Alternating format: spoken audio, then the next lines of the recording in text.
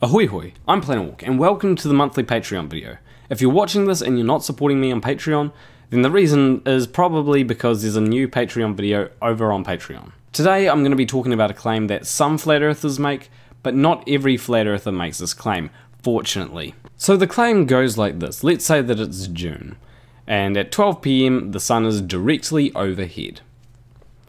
Then go 6 months into the future.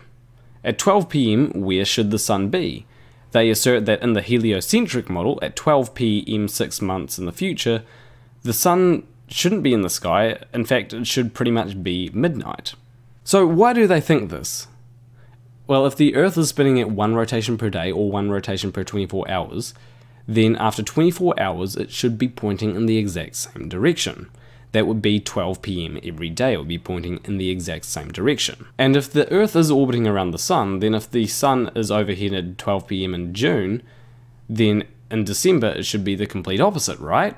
So this argument is somewhat logical, it just has a really flawed premise. So the first thing to consider is, how did we used to measure time? So the way that was quite frequently used to measure time was sundials. In ancient Egypt they actually had giant obelisks. Now with sundials, what is the main thing that is keeping track of the time there?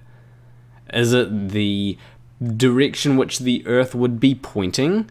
Or is it the direction the Earth is pointing in relation to the sun? It is, of course, the direction the Earth is pointing in relation to the sun. Now keep in mind that even though we've known Earth to be a globe for over 2,000 years, we've only known Earth to be orbiting around the sun for 500 years-ish.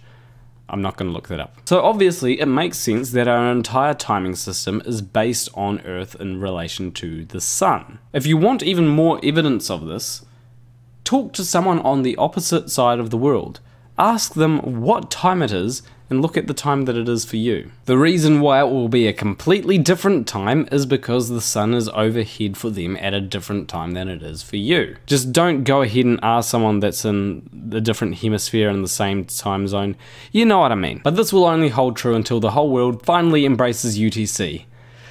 I can't wait for that day. Please be in my lifetime. But even after explaining all that, I haven't really addressed the main argument.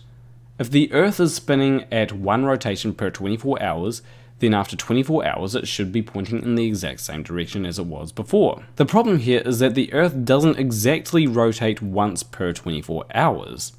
It actually rotates a little bit faster than that. To be exact, it actually rotates at a rate of 23 hours, 56 minutes, and 4 seconds-ish. And this is what is called a sidereal day. A solar day is how long it takes for the sun to get to the same position as the previous day, and that is what most of our time is based on, whereas a sidereal day is how long Earth takes to rotate in relation to the stars. And flat earthers might be asking, well, how do you know how long a sidereal day is? And as I said before, the stars.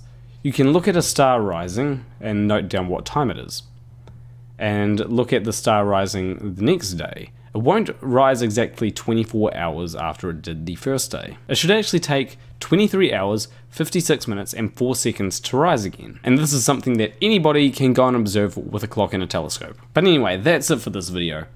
A big thank you to all my patrons, especially Fight the Flat Earth, Stan Trucker, What Jesus, Robert Legere, and Wolfie. As always, I will see you in the next video. Between you and me, thank you for watching.